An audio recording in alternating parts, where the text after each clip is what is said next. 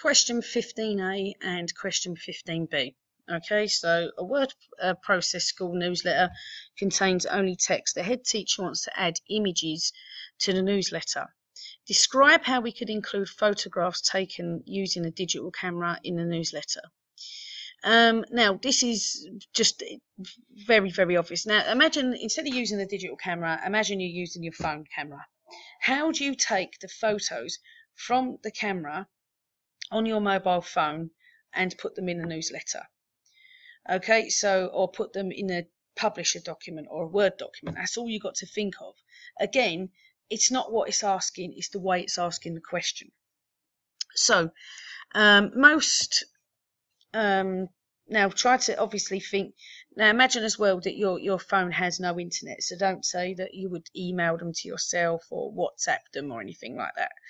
So most mobile phones you would have an SD card, so you could take the SD card from the mobile phone or the digital camera and simply place it in a slot in your computer, and then you could simply copy and paste the image and put it on to the publisher document or the Word document.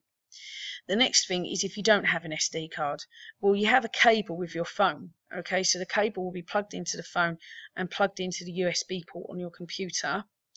Then you simply go into your phone, you know, the files, I think it's got a DCIM file, and again copy and paste the images.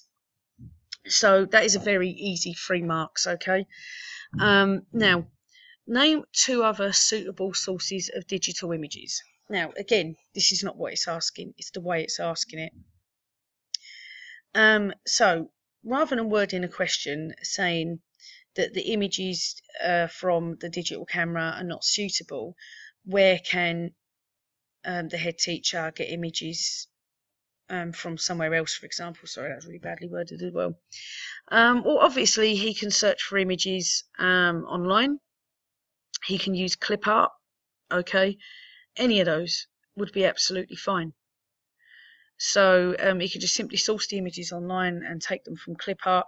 If he goes into Microsoft Publisher, there's an option there to insert images from clip art.